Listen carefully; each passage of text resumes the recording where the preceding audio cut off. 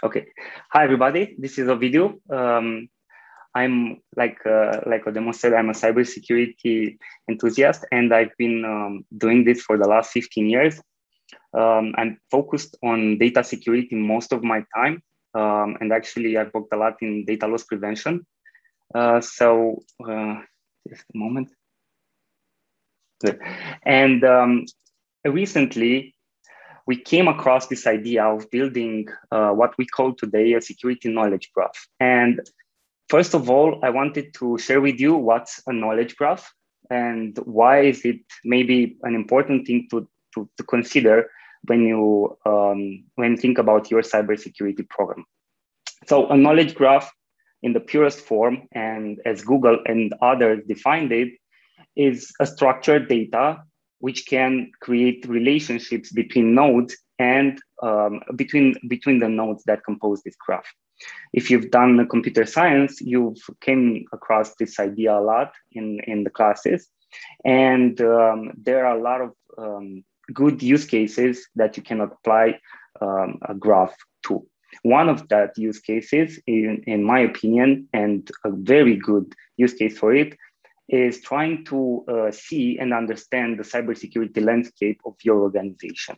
And this is why the topic for today is called your organization as a security knowledge graph, or as a knowledge graph, because you can actually think of it in this particular form.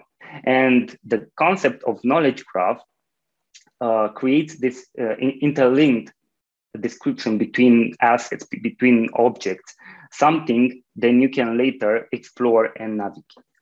So, just a moment.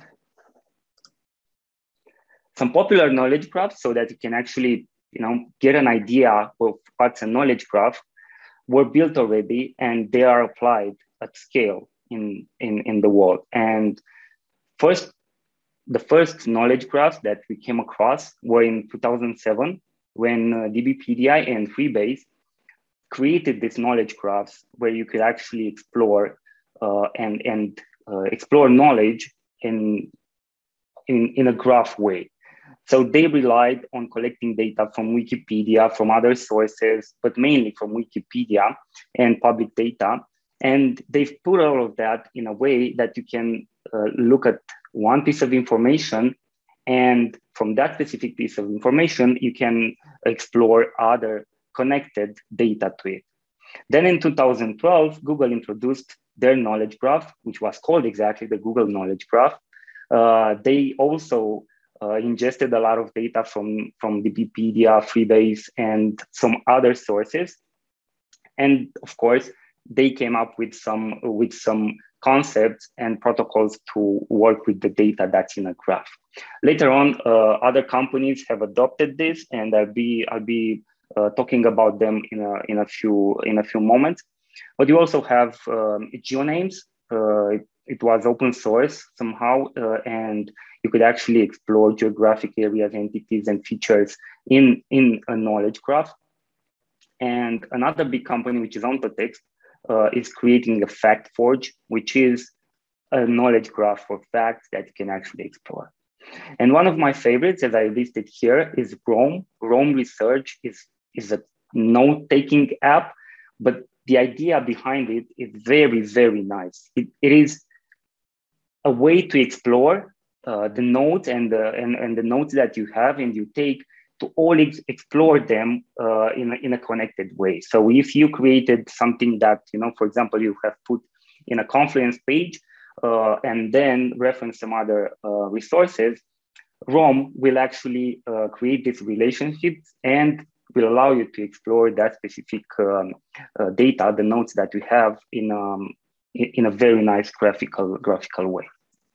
So when we think about the idea of the knowledge graph and the fact that you can actually, have all of this in a graph, and then we look at the cybersecurity industry and we look at the tools and solutions that we can use on a daily basis, you start to realize that actually there's a big discrepancy on how we think about, or how we should think about our infrastructure, our organization, our digital assets, and what we get when we look at the tools and solutions that we have there.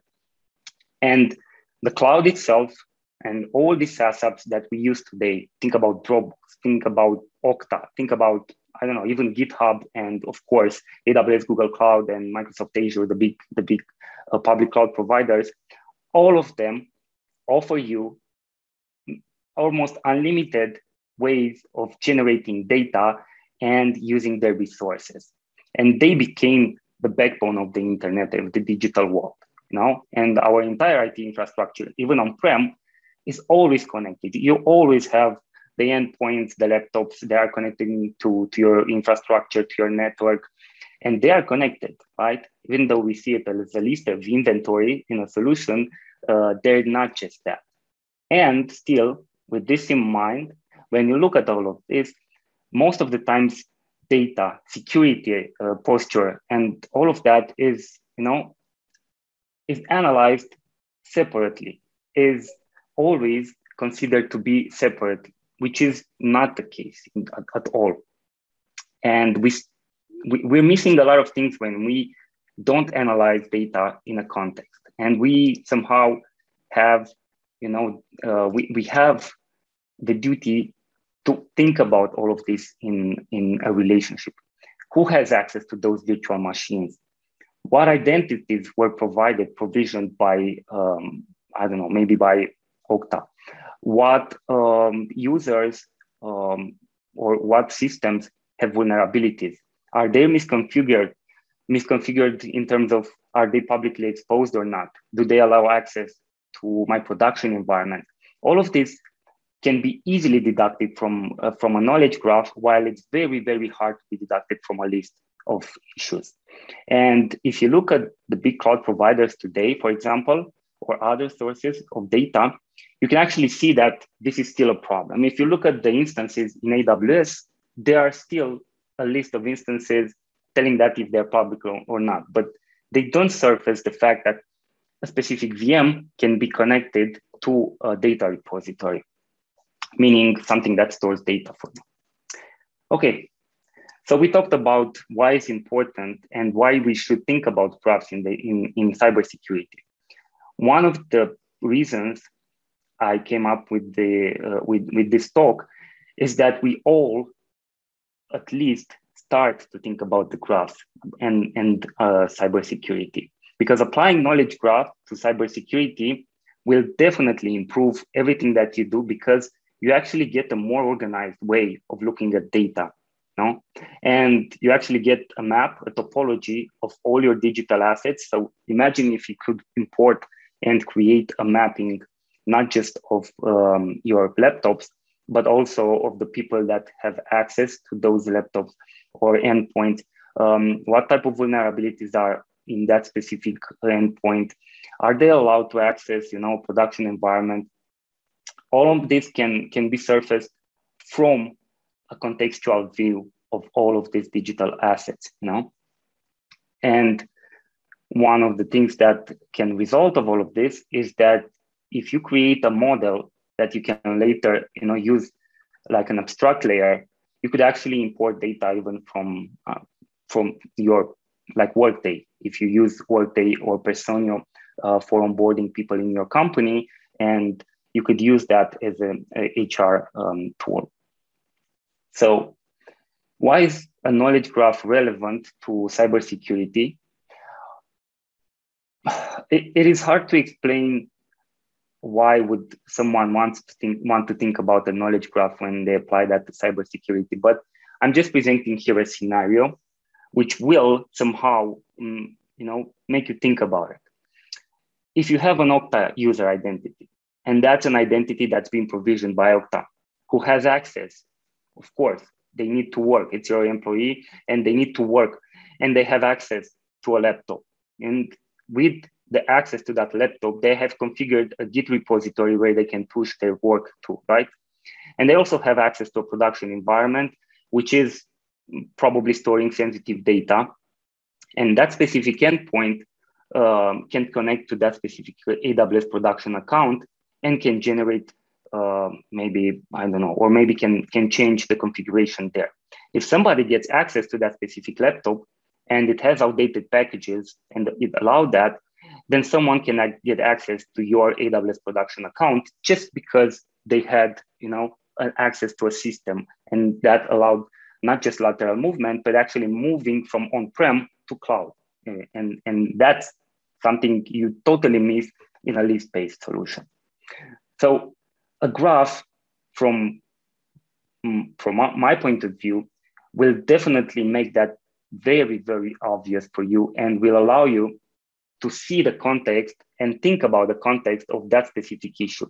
For example, here, I just wanted to show you something which is actually the base of a graph system and the fact that everything is connected.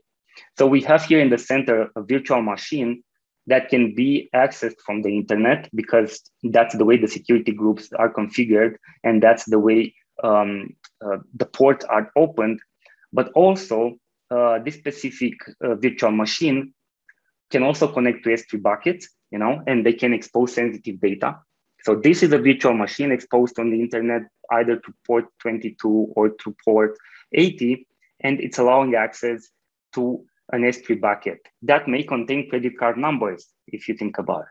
And also, if you can ingest data from Tenable or from, Rapid7, data that can tell you, hey, this virtual machine is also using outdated packages, then you can have a better and richer understanding of your cloud infrastructure, because you know that in the context of this specific issue, that this machine is exposed to the internet and connecting to an S3 bucket and a production environment, database in production environment, there's also this problem that it has outdated packages or exploitable packages.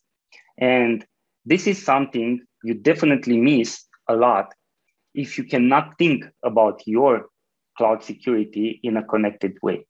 And that's one thing just for the cloud. But all of this access to the system was either provisioned through AWS Identity and Access Management, or you used Okta to provision the user and to allow access to all of your infrastructure, meaning the AWS accounts, meaning maybe the access to the endpoint, meaning access to Dropbox and other sources or other SaaS applications that your organization rely on to function normally.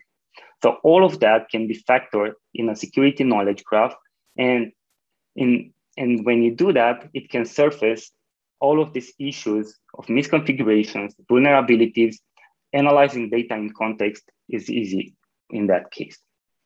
What does a security knowledge graph bring to cybersecurity, like the big picture? First of all, there's this saying in cybersecurity, I'm pretty sure a lot of you have heard it, that attackers and bad actors always think in graphs, while we, trying to protect our infrastructure and our organization, we think in lists. And we think, okay, we have this specific VM, let's see how an attacker will not be able to exploit it. It doesn't work like that for them, no? They try to find the weakest link, either if it's a human error or if it's a misconfigured environment. And from that point on, they try and they start to go in different places, trying to get access to the data and maybe exfiltrate all of that data. When you start thinking in graphs, and when you start thinking that your organization is a connected one, you actually start to understand that if somebody gets access to that specific piece of IT or to that specific IT asset, it might pose a problem for your entire organization, not just for the fact that, okay, they can take data from there, but maybe they can get back to data even on-prem in some cases. Another thing that a knowledge graph can be used for, and it's very helpful, it allows you, and if you create the proper connections to data sources, it allows you to put almost unlimited data in the graph, which means the more and more data you put in the graph, the richer and more pertinent the responses and the analysis of your cloud becomes. So you're not going to be thinking about an identity provision for your new employee as a single entity, but you are going to be able to explore what access it is allowed, what type of access, and how granular it is provisioned. Should somebody from accounting have access to a production environment that stores customers' data in Google Cloud? Most likely no. If you can surface all of these issues, then you get what we call a true visibility into all your digital assets, because you can explore those in the graph. And that's a pure visibility, not just a list of assets that you can explore. It allows you to see the way your assets are connected and how they interconnect with other assets and resources. And of course, like I said earlier, this contextual analysis of digital assets can also surface vulnerabilities and misconfigurations easily.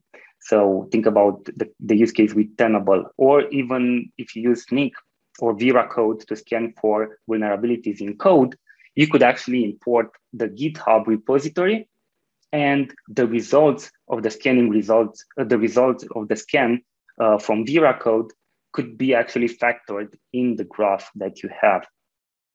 You can also automatically classify data. So you can create some classes and you put everything there, which allows you at the later stage to easily interact with that data based on those classes. And one of the things that we've seen, it helps a lot when you think about all your cybersecurity program in a graph way as compared to analyzing thousands, maybe hundreds of thousands of logs and data. It improves the job of security operating center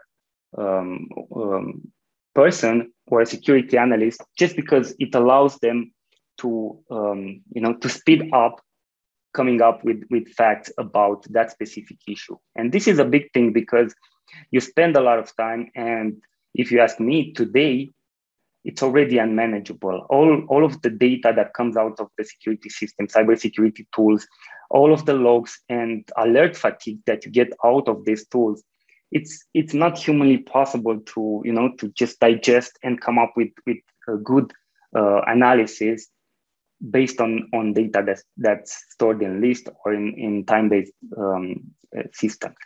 While if you can do that in a graph system, it totally changes, the thinking about where that problem is. So imagine for yourself or for your organization, what could actually this mean? So imagine that you have some cloud accounts in Azure and Google. And if you look at some security tools, or if you rely on the solutions that the public cloud providers are offering you, you're going to end up having, an overview of a list of maybe a few hundred or thousand assets. But when you think about a knowledge graph that could power and make you understand your enterprise, then there's virtually no limit with what you can put there. You can put data from Box. You can put data from your Git repository. You can decompose the cloud infrastructure that you use in different layers, meaning you can look at the infrastructure as a service, then you can have the platform as a service as another layer. And definitely, you can even have the applications which are running in the cloud be part of your organization security knowledge graph.